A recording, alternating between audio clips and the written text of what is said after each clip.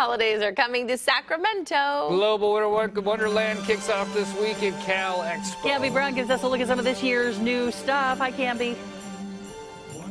Good morning. So Cody was mentioning taking a selfie out here, and I was remembering when the years that I have come out here, it's so hard to get a good selfie because if you're in the dark and then all you can see is the light of the background. So I asked my photographer, Jeff Bell, for some tips on this, and he said the best thing you can do is make sure that you use the flash when you're taking the picture, although he has a fancy camera where you can adjust the settings. Also, I like to get another person involved who can flash a light for you.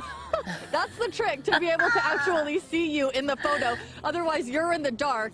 Although I think that makes the best photo of me, and then all you can see is the light. So this is what you see right when you enter in here. And Sarah joining us out here early this morning because you know now the sun comes up so much earlier, and so we got to be out here when it's dark so you can be able to see all of this. Now, what time does this open at night? This opens at 5 p.m. about, yes. Okay, and so there's some different dates because sometimes they're open on the weekends, right? Friday, Saturday, Sunday. And then some days they're open during the week, which you can find all of that info on their website to be able to know what weeks they're going to be open every single day. Now, we have been actively looking for Santa. Okay. Because that is very important. If anyone it's a busy wants a time photo of year with for Santa, him. it would be Cody. He wants that selfie. Here he is. Dun, dun, dun, dun. Santa. Oh, and it looks like he is reading a letter. Oh. So make sure that you are sending your letters to Santa to let him know. I believe you can still do that at the post office and let him know what you are looking for and if you have been good or bad. Now, I told you that there is one elf. He's kind of had it. Uh-huh. Oh. Okay, yeah, he's gone rogue. He is not ready to work just yet. He's like, we don't open until Friday. Good day. So I don't know what you're doing here this early.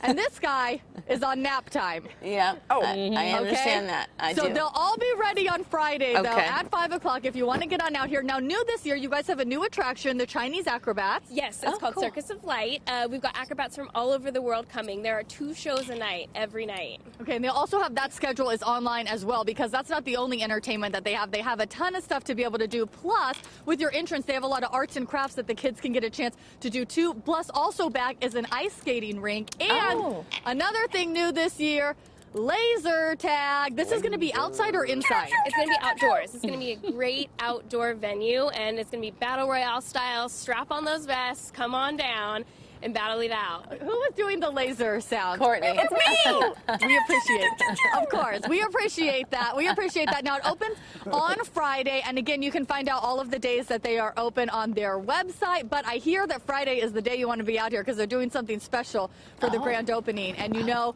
they know if you want to keep something secret, you never tell a reporter. So I have no clue what it is, but I know it's going to be good. Well, when you said there's something going on, I don't know what it is, I looked over to your guest and she was like, I'm not telling. I'm not telling. She knows better. We're nosy and chatty. That's right. Cambi Brown out there this morning. Nice. Fun time. I see those numbers right. 38 degrees in Stockton right now. Holy. It's cold.